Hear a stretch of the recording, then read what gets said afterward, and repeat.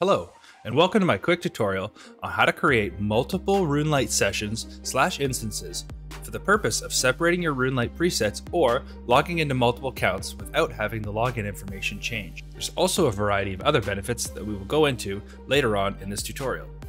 First off, it is very important that you ensure your current Runelite settings are backed up via your Gmail or email related to the account. Sign in and sync if you are not. Once you have done that, safely sign out and close your Runelite windows. Go to your desktop, find the Runelite icon, right-click and hit copy. Then hit paste and create a copy of the icon. You will then need to rename the copy and original Runelite to be associated with the accounts or the titles that you wish to create. On the screen now, you can see an example of username 1, username 2, and username 1A, which will be a variant Runelite for the same username, which we will cover later on in this video. Now, you will right-click the icon on your desktop, go down to Properties, and then this dialog will open. Look for the section that says Target, that is highlighted on the screen now. In the Target area, you will see what is shown below in red, since this is your first time doing it. Then, what we are going to do is add what is shown in yellow. You don't need to understand the specifics of this coding. All you need to know is that you've copied it correctly. I will include it in the link below. Ensure that there is a space as shown on the screen.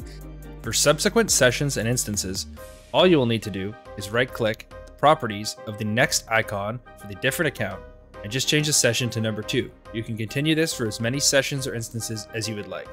Once you have created the icons and changed the target coding for the required numbers of sessions you desire, sign into each one with the username associated. Then sign into the email account associated with each account to save the settings and to create separate loot trackers.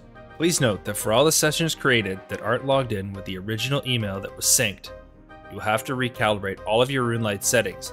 However, if you use the email that was created for those separate accounts, keep that signed into Runelite, it will save the settings to those emails. There's a variety of benefits for setting up your Runelites in separate sessions. First, for locked client sizes and various presets for multi-logs. Locked client size for the same account for different purposes, such as PvP or PvM. Using 2 emails and separate Runelite presets for the same account. Separate loot trackers when using different emails. Separate client sessions, allowing for Discord notification and clan channels to be specific to accounts so they don't interfere. For streamers, you can lock your window capture to the specific title of the session. Therefore, every time you open up that instance of Runelite, it'll always be the same in your streaming software. For YouTube, you can have a Runelite set up specifically for video capture and recording. And for certain individuals, you can have a separate client for GPU or for 117scape, depending on your content in the game.